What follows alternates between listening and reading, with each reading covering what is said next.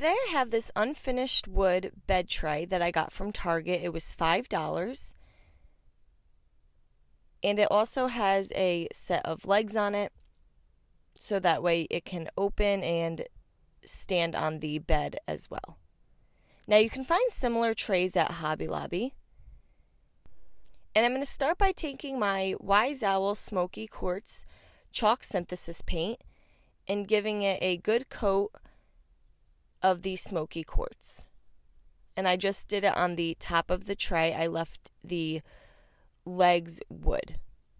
I'm going to allow that to fully dry, and I'm going to take my Wise Owl black paint and a small art brush, and I'm going to fill in these carved lines that were already in the tray with the black paint. And I just have a baby wipe because I am getting a little bit of the black outside of the carved line, but the baby wipe wipes that right up. I have these reusable adhesive stencils. This pack came from Hobby Lobby. It's the Show Offs brand, and it says thankful, and I'm going to put that in the bottom right corner of the bed tray. And I'm using a foam dabber and a small amount of black paint, and I'm just dabbing lightly on top of the adhesive stencil, and then I'm going to remove that.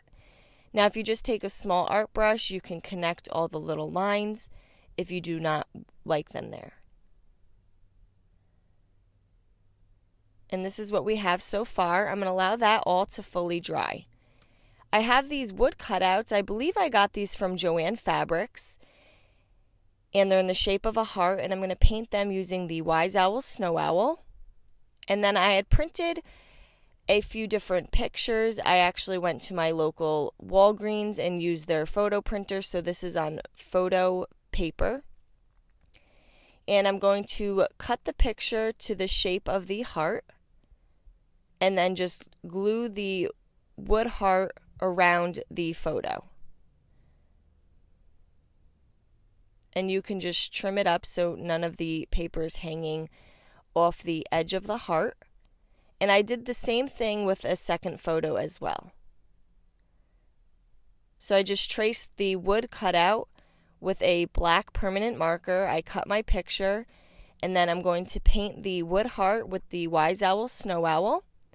And then using a little bit of hot glue, I just attached the wood heart to the photo. Now, I only had 2 of these wood hearts. I wish I had more. So then I just had another small heart that I traced on 2 other photos, and I just cut that out so that all of the pictures were in the shape of a heart, but only 2 of them had the wood cut out around it. And again, I had these pictures printed on photo paper, but you can also just print them off your computer as well.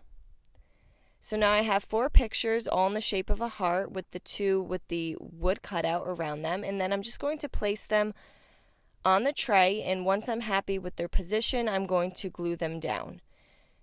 I used the hot glue on the wooden cutouts, and then I just used E6000 on the back of the photo paper, as the hot glue will melt it. And I allowed that to dry. I then took my Amazing Clear Cast.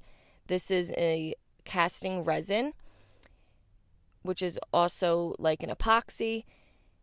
And I get this from Michael's or Hobby Lobby. And I'm going to pour equal parts of part A and part B into a cup.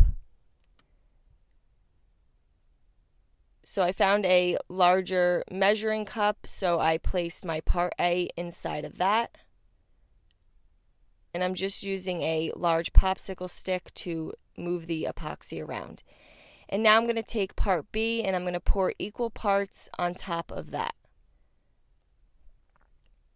And you're going to mix it. You want to mix it based on the instructions of whatever epoxy you choose. And once it's fully mixed, I'm then going to dump it on top of my tray. Now, you always want to make sure you allow this to dry on a flat surface. And once the epoxy was in the tray, I'm just going to move it so that it hits the entire bottom of this tray.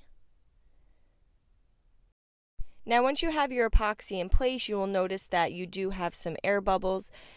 I like to take a small bottle of alcohol and just spray the alcohol on top of the epoxy. This does help eliminate some of the bubbles, and as the epoxy settles, some of them do go away. Some people also like to use a heat gun. And there we go. Now we have this picture bed tray, and I also feel like you can use this as a decor. It does not have to be used as a bed tray.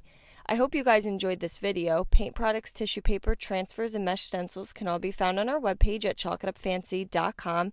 And don't forget, you can also check out other tutorials on our webpage as well. Have a great day.